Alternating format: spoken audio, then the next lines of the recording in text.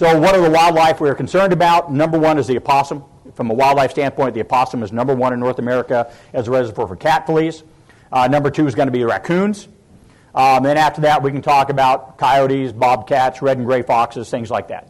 Those traditional felids, canids, those are the ones that basically carry the fleas that will carry the cat flea.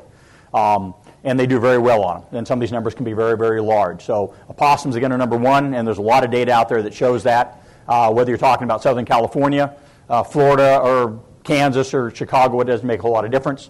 And I would ask this question: do any of you live someplace that you do not have one of these animals visiting your neighborhood? And the answer is no. We all do in North America, someplace. And that's the issue we face. It's not wild rabbits. I'm sorry.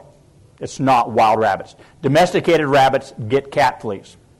Wild rabbits do not carry the cat flea. It's extremely, extremely rare.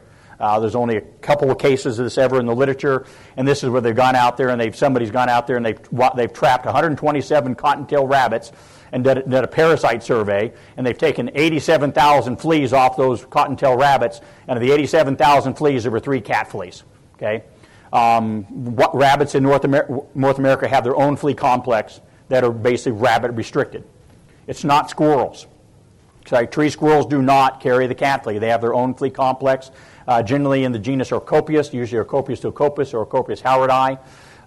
In fact, there's only one publication ever in North America. It was in 1952 out of Georgia, an entomologist by the name of Moran. He's the only person in North America in a wildlife survey who's ever found a cat flea on squirrels. He found 6 in 1952. Other than that, no one who's ever done a wildlife survey in any state or any Canadian province in the United States in North America has ever found a cat flea on a squirrel other than Moran in 1952. They all have fleas on them, but they're not the cat flea. So anybody who's ever seen a roadkill squirrel or roadkill rabbit, you walk over there and fleas on them, and they think a flea is a flea is a flea. I'm sorry, that's not the cat flea. That's something else.